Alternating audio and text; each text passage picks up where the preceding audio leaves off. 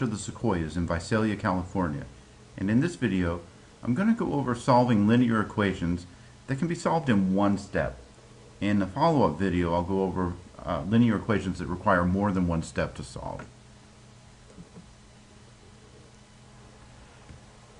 An equation is a mathematical statement of equality between two expressions.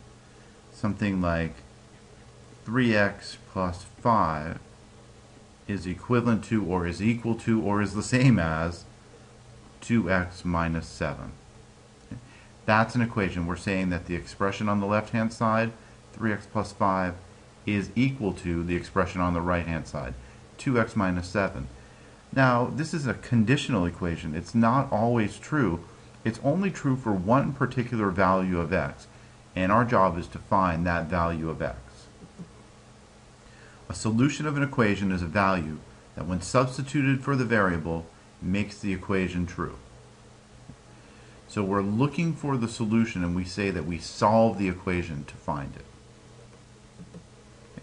A couple of things that you need to know in order to be able to solve equations. First, the multiplication property of equality tells us that we can multiply both sides of an equation by the same non-zero number, and we can divide both sides of the equation by the same non-zero number. You think of an equation like a scale that's in balance.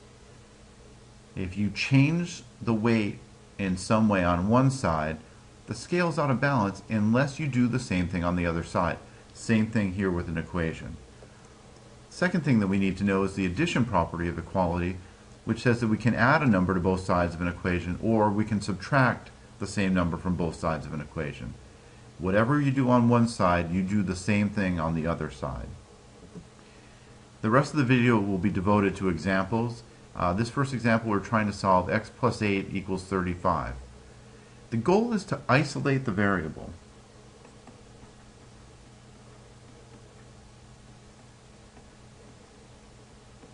Because when we get the equation down to this form, x is equal to a number, that number is our solution. Right now, this variable is not isolated. It has an 8 attached to it. You want to think about how is it attached, and then we will unattach it by doing the inverse operation. The 8 is attached by addition. To get rid of the 8, we'll subtract 8 on both sides of the equation.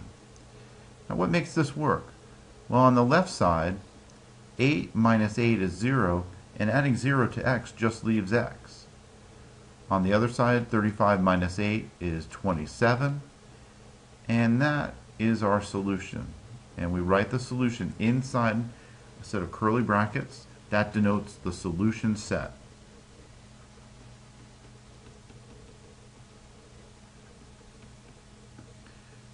Now we can check our equation, our solution, by plugging that value back in for x in the original equation. And we know that 27 plus 8 equals 35, so we found the right solution. What is attached to our variable? 15. How is it attached? Subtraction. How do we break subtraction? With addition. So if we add 15 on both sides, we're left with n equals 36 plus 15, or 51. So we've seen that we break addition with subtraction and vice versa. How is the 5 attached to the variable b in this problem? Well, when we see 5b, that's understood to be multiplication. The inverse of multiplication is division, so what we want to do in this problem is divide both sides by 5. Why does that work? Well, what is 5 divided by 5? 5 divided by 5 is 1. So we're left with 1b, and 1 times any number is just that number itself. So that isolates the variable for us. Dividing by that coefficient isolates the variable. On the other side, negative 45 divided by 5 is negative 9. So our solution set is negative 9. In this case, the variable y is being divided by the number 6. To break a division, we're going to use the inverse, which is multiplication. we can multiply both sides by the same non-zero number. Here, the 6's cancel. Again, 6 divided by 6 is 1. Isolating the y. And 7 times 6 is 42. So our solution is 42. Here's a tricky one, which is actually pretty easy. We have negative x equals 17. There are a few ways we can solve this. First, and probably the more popular solution, is to divide both sides by negative 1. Because this negative x, we can think of it as if it's negative 1x. And negative 1 divided by negative 1 is 1.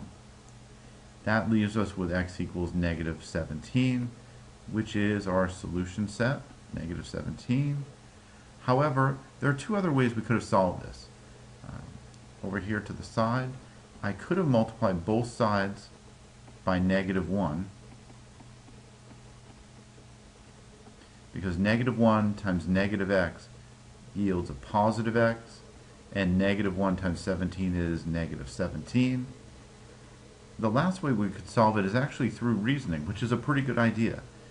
This equation, negative x equals 17, can be read as the opposite of x is 17. Well, if the opposite of x is 17, what number is x? And we can reason that out to be the opposite of 17, or negative 17. A little tricky here. The negative 6 is attached to x through multiplication. So we're going to go ahead and divide both sides by negative 6. So far, it seems just like the others. Negative 40 divided by negative 6, the negative signs, negative divided by negative is positive, so we know that's going to disappear. But we have a problem we haven't seen before, in that 40 divided by 6 doesn't work out evenly. What you have to do in this case is you have to reduce this improper fraction to lowest terms. What goes into 40 and 6?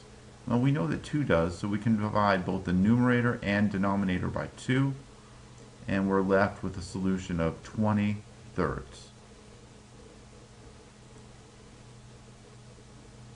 Now you may be wondering, why couldn't we make that a decimal instead of an improper fraction? Well, 20 over 3 works out to be 6.6666 with that 6 repeating. If you rounded this to any sort of decimal, it wouldn't be the exact solution. You may also be wondering, well, why don't we make this a mixed number? In general, making it a mixed number is unnecessary. For starters, if I made this 6 2/3 and then I wanted to check my work, I'd have to change it back to 20 over 3 anyway. Second, if I solved it correctly to this point, and then I made a mistake making it a mixed number, I made a mistake doing something extra, and you never want to do that. So leave it as a reduced improper fraction. Here we have a fraction multiplied by x equal to 27. What is the opposite or the inverse of multiplication? It's division. How do you divide by a fraction? You multiply by its reciprocal. So one way we could solve this is by multiplying both sides by 4/3. Notice what happens. 4 divided by 4 is 1. 3 divided by 3 is 1. We're left with just x on the left-hand side. On the right-hand side, you may want to think of 27 as 27 over 1.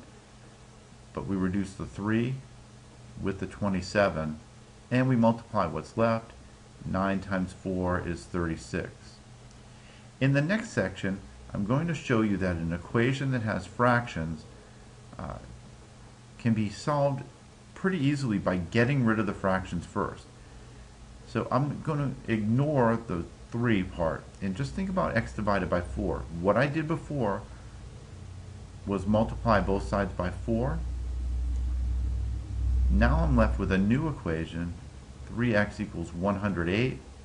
If I divide both sides by 3, I get the solution x equals 36. Same thing. So if you think about it in the original one, I multiply by 4/3. That's the same as multiplying by 4 first and dividing by 3 second, which I did down here. Either case, the solution set is 36, or contains 36. If you're in my online class, the suggested homework for this section is 1 through 6, the vocabulary questions, and 7 through 99 every other odd. If you have any questions or comments, or if you have a request for a video that I can put together for you on YouTube, you can reach me through the contact page on my website, and the address there is georgewoodbury.com. Thanks for watching, and I'll talk to you next time.